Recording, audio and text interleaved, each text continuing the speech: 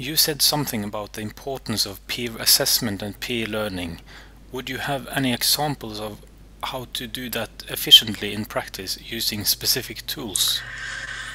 Well, I mean, something as simple as blogging could be used because you can set up blogs in so many different ways, but you can assign a blogging task and then require that maybe in groups, maybe in assigned pairs, require that the students respond to the blog posts. And not just respond in a general way, but respond according to certain criteria. It could be the classic two things I like, one thing I would improve, or it could be something that's specifically related to the material. So that would be one simple way of doing peer review.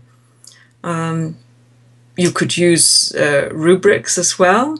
And get the students to assess their peers according to a rubric. And that in itself would be a very valuable learning exercise because I think that students don't often take much notice of a rubric if you give it to them.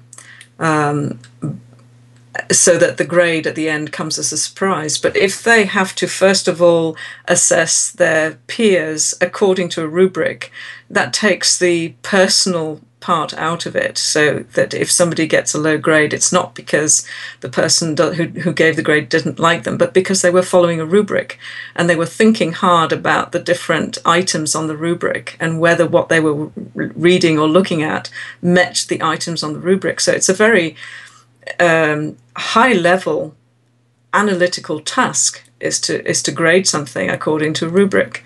Now, I know rubrics are not appropriate in all cases, so that's just one example that would be relevant in certain circumstances, maybe not all. And I think maybe students would get bored if everything had a rubric, but it's just one example what you can do.